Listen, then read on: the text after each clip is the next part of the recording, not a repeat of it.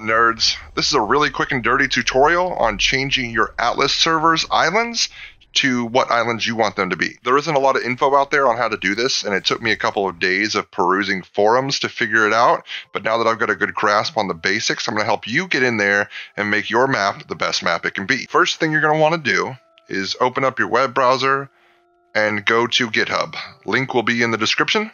You'll come to this page and you're just going to want to clone or download and then download zip this file. Okay, this is the MapEditor. So I've already done that. Once you have it downloaded, you just take this, pull it onto your desktop, and now you have the MapEditor. So go ahead and open that up, and you'll see in projects here, you've got a server grid, which is just for one server. If you've got a 2x2, meaning a 4 server grid, then this is the one you'll choose. And if you have 16 servers, you'll use this one. So depending on what size of server you've rented, whether it be single or a quad or a 16, you'll choose the proper JSON file. So we're going to start the server grid editor, and you'll be greeted with this menu. So you're going to load a project. I believe you'll start here. Maybe you'll be in projects already, I'm not sure. Just go to the projects folder if not, and you want to click the grid that corresponds to whatever you've rented. So for example, we have a 2x2, so I would just click that, open it up, and it's going to give you the basic, default, whatever, none of this matters except for this free port here. This is the free port, this is where you start. So it's A1, A2, B1, B2. That's the grid number. Now there's a couple things to note here. In your help bar, you'll see controls, and they have all the options on how you can do things like, for example, rotate an island with right click, move an island with left click, edit the details of something with control click. All these options are in there. So what you're going to want to do is leave your free port alone. Unless you want to put new islands in there, I wouldn't suggest it though, because I haven't gone in and edited the free ports to make any other islands a free port, so just leave the free port alone. You can add islands to the grid all you want, but leave the 4 northwest, southeast free port islands alone. These are all your islands over here. You have 4 of each type, usually. Sometimes there's only 1. I don't know why there's different ones. I haven't gone into figuring that out yet. But you just pick the one you want, drag it in, drop it on, and that's it. You now have a new island on your server. So that's all you want to do. You want to take these islands, start dragging them in, put them wherever the hell you want, rotate them however you want, and make your map look however you want it to look. Now to add a discovery zone, since these are our 4 Freeport islands, we don't want these to be discovery zones. Anything outside of that though, hold shift and left click and drag. You've just created a new discovery zone. Now beyond this, I don't know how to change the name yet. You'll have to figure that out on your own. This is just how to add islands. Now down here at the bottom are some things. This is show island names. This is show discovery zone info. Show ship paths, which we'll get to in a second. And show lines for the grid lines. And server info. This is server info that you can control click to edit. So you want to name the grid something new like Freeport and change its temperature to whatever you want. Let's make it polar so it's impossible for new players to get anywhere. Then you're just going to save your changes. Now its name is Freeport and the template is polar, meaning it's going to be cold as hell there.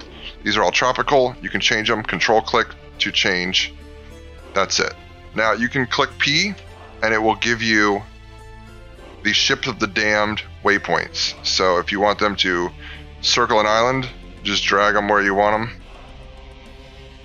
I want them to circle this island up here on top. And then you can rotate with the right mouse button to kind of make these lines curve how you want them to.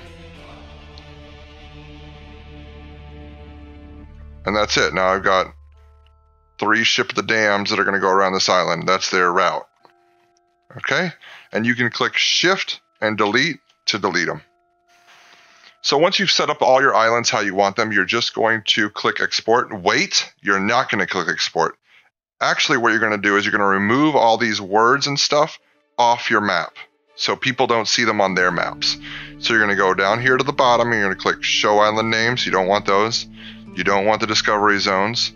Basically, anything you see on your map, you want to click it to check it off so it only shows you the islands. Then you're going to click Export, Local Export All, and you're going to click a folder. And it doesn't matter what folder. I'll click Server Grid Editor Master.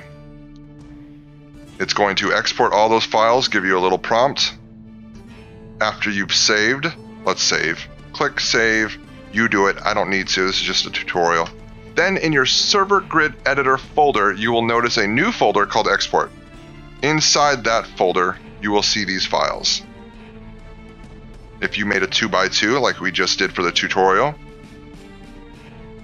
this is the most important file in there, Server Grid 2x2.json. You can open that if it's a text document. If not, use a text document to open it. If you have Notepad++, that is even better. Use that. So this is the important information that you're going to need. And you're going to need to change some of this.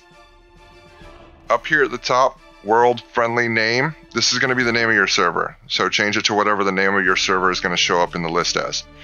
World Atlas password. This is your server password to get in. Change that to whatever you want it to be. Then you're going to come down until you see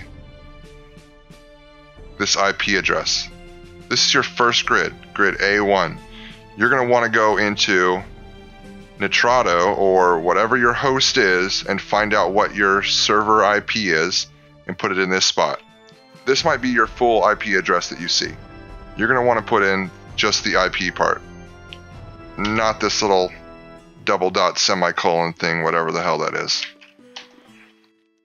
You're going to want to take that last portion, copy it, and put it into your port. Put it into your game port as well. And that's it for this part. Now I'm going to come down to the second grid.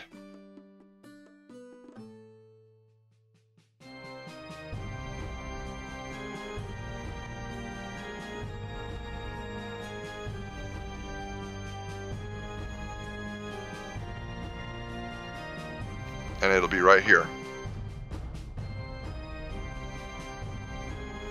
Name it again if you want. You're just going to put the port in there again. Game port in there. IP address in there as well. Whatever your IP address is for the part of the... Whatever your IP address is for A2, you're going to place into this one.